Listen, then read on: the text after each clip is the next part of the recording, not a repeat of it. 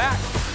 Well, we met our first guest a couple years ago, and that's when she gave us the rules on writing the perfect Christmas letter. We just had Hallmark Christmas movies. Now we have this.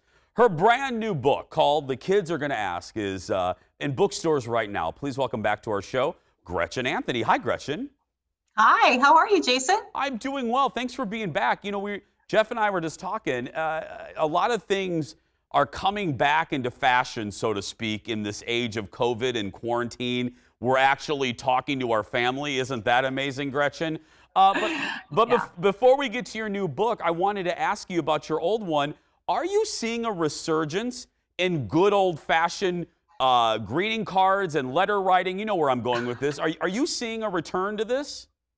I just got an email the other day that said, from somebody who said, I love writing letters. Will everyone send me their address so I can start writing letters? So a little bit. I think producer Ted should pull his strings at the Hallmark Channel so that we can make my other book, Evergreen Tidings from the Baumgartners, into a Christmas movie, and then he can review that Christmas movie here. Do you think that should work? Done. You know what? As I'm speaking, Ted is firing off an email right now. We'll do it. Okay, thanks, Ted. We'll do it. Yes. Okay, tell us. I gave a little bit there. Tell us about the new book. Yeah, the new book is a departure.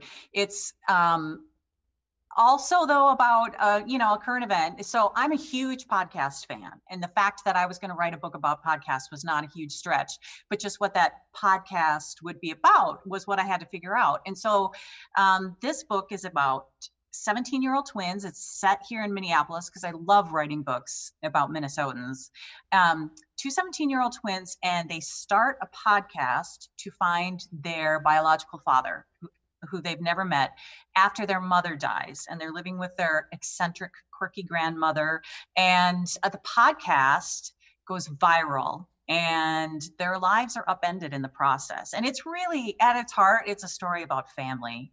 And I love these kids. As a mom, I really, really, really wanted to give their story justice. So I get a little emotional about it, to be honest. But it's a funny book, too, so don't worry. No, that's so interesting you said that, because, when I watch a lot of making of documentaries, and when you see creators like, George Lucas or whatever that create these characters, they do become very connected, and they're real people to the authors. Do you look at the kids in this book? Are they real to you in your mind? Because I will never be as talented as you. I respect writers so much. I do not have that wiring. In your mind, Gretchen, are these kids real to you? Well, they are real to me. At the core, to be honest, physically, I modeled them. I have all teenage boys myself, and my oldest son is now 17. He was 15 and 16 when I was writing the book, but I modeled, it's a girl and a boy twin, Thomas and Savannah, and I modeled them physically and a little bit personality-wise on my son Connor and his best friend Sarah, who is a girl, and they're not dating at all. They're like literally best friends, and they're kind of polar opposites in ways. Sarah, I call her a Hershey's Kiss in female form because she's just tiny and she's intense and she's all flavor and personality. And Connor is like 6 feet tall, and he's just gangly, and he's the Thomas. So yes, in a lot of ways, these kids were real to me because I was watching those two grow up as I was writing these characters. And so they're not carbon copies by any means, and this is not my son's story, but I was really able to I really tried, put it that way, to get at the heart of their story and to do them justice. I'm so glad that you're back, and we're going to have some fun with you in just a second after we go to break. But I'm so glad you're back, because I remember you sitting right next to me, and you were waiting on approval for the cover. Remember this, Gretchen? You were waiting on approval for the cover, and you couldn't say anything. I'm looking at the cover in our graphic. I really like it. Are you happy with it? Yeah, it took me a little bit to warm up to it. Yeah, the cover. It's very trendy right now. Yeah. It grew on me. I really like it. And I remember you and you're like, okay, we can't say anything, but I really like it. So congratulations. We're actually going to play a game with Gretchen when we come back. Stay right there. Back in a moment, everyone.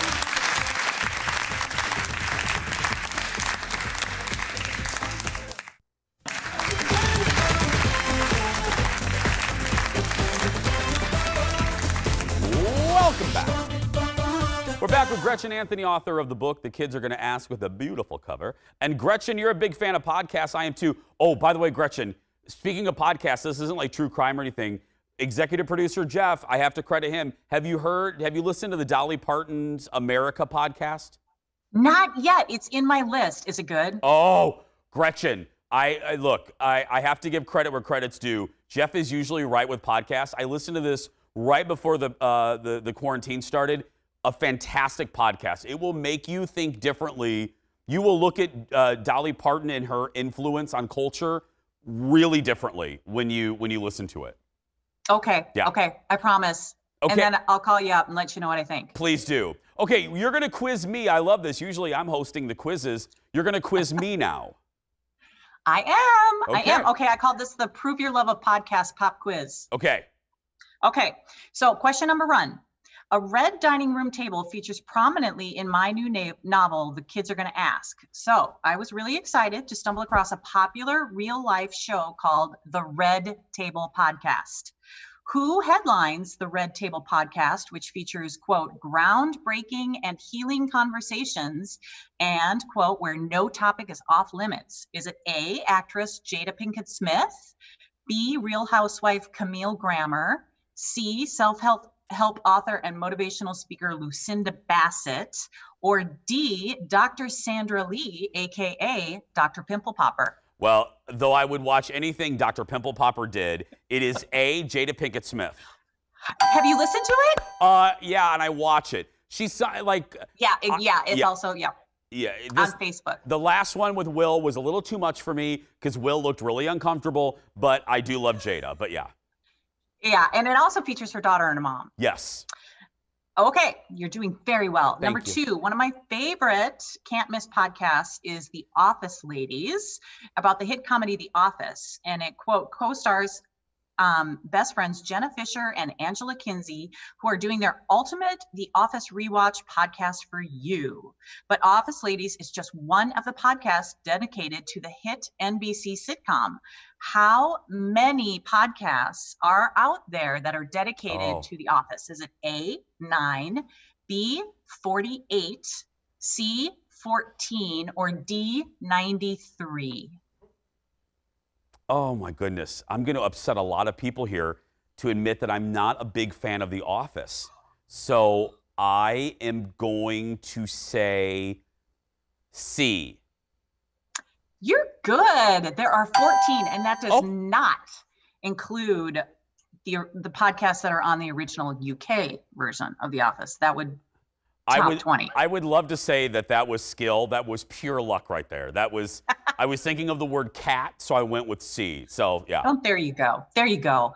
Okay, number 3. One of the top podcasts in the country right now is called Park Predators. What is it? A wilderness show, survival show featuring, quote, real life stories of survival after vicious animal attacks. B, one of the many podcasts from the National Park Service that provides, quote, virtual access to the nation's park and the wildlife that lives within them. Or C, a true crime podcast about human predators who use the nation's park to commit murder. Quote, sometimes the most beautiful places hide the darkest secrets. Oh, I want all of them to be true. And I would say C. You are good at this. Okay. It is C. I'm not going to listen to this one because I like to hike and I do not need any more reason. Oh, yeah, you don't need that in your head. You don't need that. Yeah, no. But that's fascinating. Okay, we have time for one more. Okay. Which of these celebrities currently does not have, no, I'm going to do this one. Okay. I'm going to do this one.